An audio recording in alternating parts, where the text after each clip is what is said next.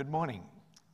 The theme of my talk today is to try to understand the linkages between carbon in fluids and other important chemical elements, the rock-forming elements in the deep earth.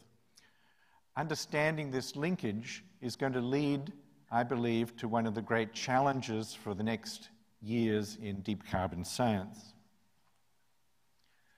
Before the Deep Carbon Observatory started, as many of you know, the typical picture of a fluid in the deep earth contained a bunch of simple molecules, including water and various carbon molecules, as shown in the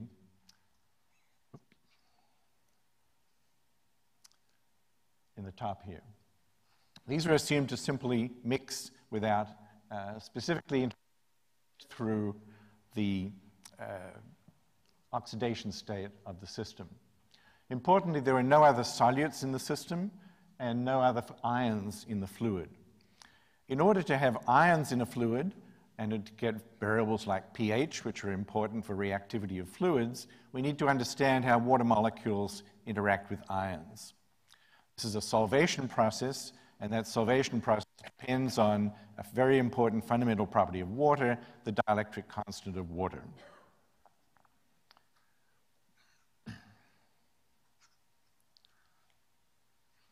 Shown here are results from a very important study by Ding Pan et al. Published in 2013, where the dielectric constant of water was predicted from ab initio molecular dynamics at several different conditions, and we can see that it correlates empirically with the logarithm of the density of water. Building on that correlation, we made predictions of the dielectric constant of water over a very wide range of pressures and temperatures so that we could then analyze experimental data. A key set of experimental data shown here are these beautiful Raman spectra showing bicarbonate and carbonate in an aqueous fluid in equilibrium with aragonite crystals collected by my colleague Isabelle Daniel and co-workers in Lyon. So these data for ions were crucial, together with the vast body of work on aqueous species from the research of the late Harold Helgeson and Everett Schark and myself over decades, for us to be able to extend these characteristics to prediction of many other chemical species. This enabled us to work on analyzing far more complicated but interesting geological fluids, such as those measured by Ronit Kessel and co-workers over a period of years. You can see one example here is a fluid in equilibrium with a mafic eclogite containing garnet, clinopyroxene, and coesite and diamond. And I'm just showing the concentration of aqueous silica in moles per kilogram of water here, but all the other chemical elements in the eclogite were measured as well. As a function of temperature, published by El Azhar et al. 2019, you can see that by the time we get up to 1100 degrees C at 6 GPa, we are in what's called a supercritical fluid, which I like to call a supersolvus supercritical fluid, to emphasize that this fluid is beyond the stage of the separation of melt and fluid.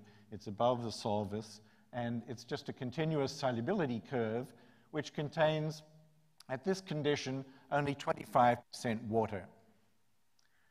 There's about 25% silica by weight as a component, about 25% other solutes, sodium, potassium, magnesium, aluminum, and iron as components, and about 25% CO2. So this is quite a remarkable fluid that is no longer subject to the classification of melt versus fluid. It's truly a supercritical fluid system.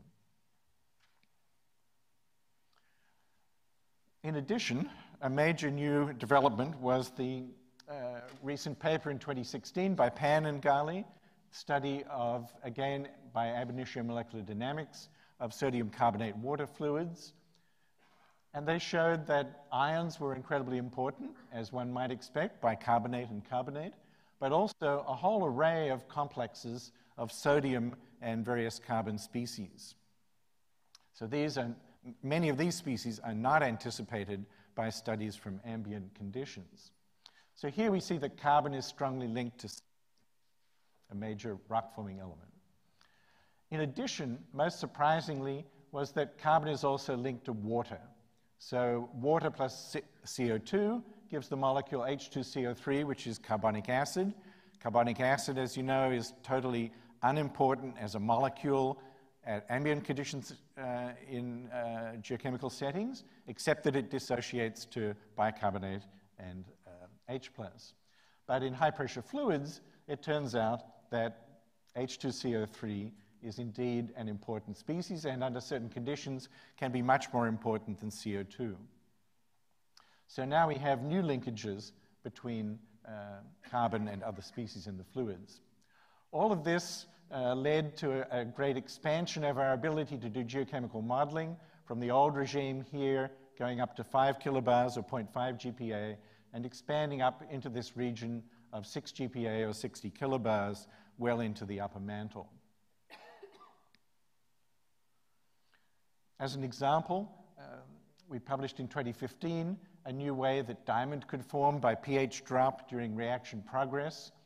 So here is a fluid reacting with a carbonatitic fluid reacting with an eclogetic rock, and diamond forms, shown in the red here, as a function of reaction progress on the x-axis. This is the log moles of diamond on the y-axis.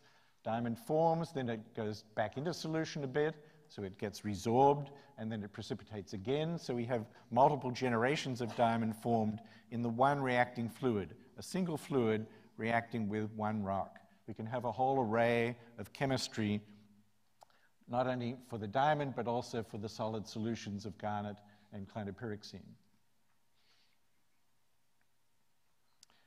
The same reaction progress is shown here to show that the bulk chemistry of the fluid on this diagram progresses from here in the black stars to here from start to finish with potassium plus sodium, calcium, magnesium, and iron, and aluminum silicon. And these black stars align reasonably well with a trend in worldwide fluid inclusion analyses in diamonds that have been studied for decades and are really our primary evidence for fluids and water in the deep earth. So this particular leg of this worldwide trend has been modeled by prediction. I'm going to now show you this trend along here, which goes from sodium-potassium fluids that are very, very saline. They're essentially potassium chloride-rich fluids with extremely high concentrations of potassium chloride. So this is unpublished work yet by Fine preparation. You can see on the same diagram we have a fluid over here that is a saline fluid that is reacting with a Harzburgite containing a more carbonatitic fluid, and you can see that the fluid chemistry evolves from saline to carbonatitic, and the pH increases and the FO2 increases because methane is getting oxidized at the site of diamond formation. So this is another way that diamond forms. Under these conditions also, it's important to start looking at the kinds of mass transfer that supercritical supersolvus fluids could participate in. So as part of the dew melts dew synthesis, working with Mark Chioso, we were able to show that a fluid that I mentioned earlier, published by El-Azhar et al. This year, at 1100 degrees C and at 6 GPa, in equilibrium with a mafic eclogite, garnet, clinopyroxene, and coazite, that has only 25% weight water in it, so it's well along the spectrum between water and rock here. This is a continuous solubility curve as a function of temperature, that fluids like this can now be modeled from a purely aqueous standpoint, going from here all the way up through to here. And this is really rather a melt-like situation, but it is a truly supercritical fluid. Fluids like this are very powerful. They can absolutely overwhelm one rock and turn it into another rock. And that's because of the incredible amount of salt, of solute, that's dissolved in these fluids. That becomes possible because of the linkages between carbon and other elements. Shown here on the top left is a linkage between an aluminosilicate tetrahedron and a silicon tetrahedron. There is actually spectroscopic evidence for that at ambient conditions, and that explains a wide variety of rock solubilities at high pressures and temperatures. Down here is a hypothetical aluminum tetrahedra surrounded by 4 silicate tetrahedra that may be useful for certain felsic systems. And in the rocks that I just showed you, the mafic eclogitic fluids, a key species complex is magnesium shown here, and silicon shown here, and carbon shown here. So this is a magnesium silicate bicarbonate complex that is responsible for transporting molar levels of magnesium in high-pressure fluids. What do we know about species like this? So far, they're invented to explain the solubility data that we have that is really a unique set of solubility data, although it does extend over a wide range of chemistries, so it does give us confidence that we can explain with these complexes a wide range of chemistries.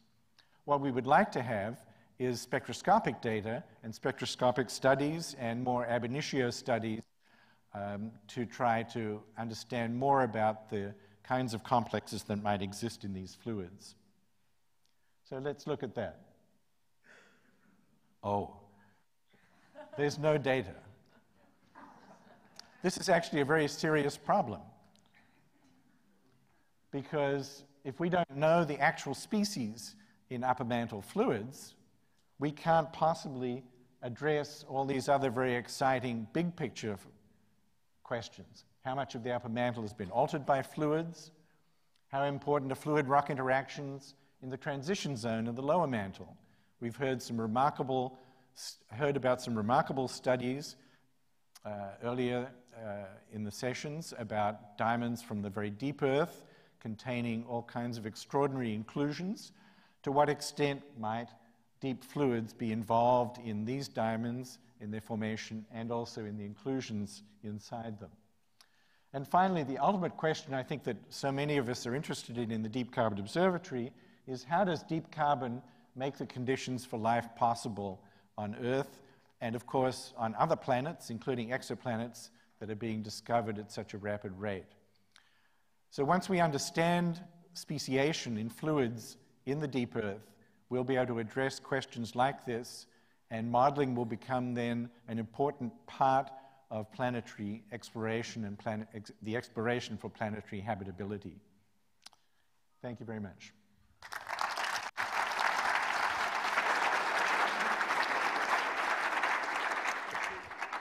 Thank you very much. Fantastic talk and a great call to arms for the next 10 years and the challenges ahead. Are there any questions before we go to coffee?